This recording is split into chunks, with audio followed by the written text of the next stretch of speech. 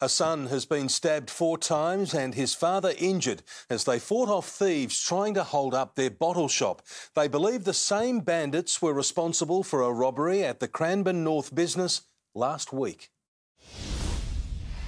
A father and son leaving hospital after a fight for survival. Just after 9 o'clock last night, 3 males entered a Cranbourne North bottle shop armed with a knife and an imitation handgun.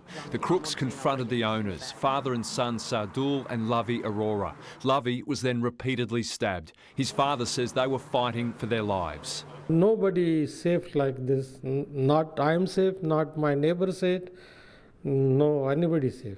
After they grabbed some cash, the armed robbers were chased from the store by their victims. 29-year-old Lovey had armed himself with a cricket bat. He was also bleeding from stab wounds to his back, chest and stomach.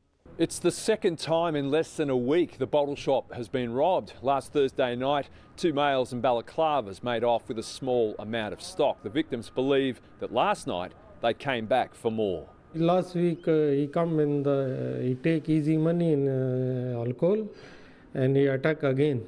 The bottle shop opened less than 2 months ago. Its sore and sorry owners were too traumatised to trade today. They say they need some support from authorities in order to stand up to the criminals who are making their lives a misery. We need help to police. We need help to government.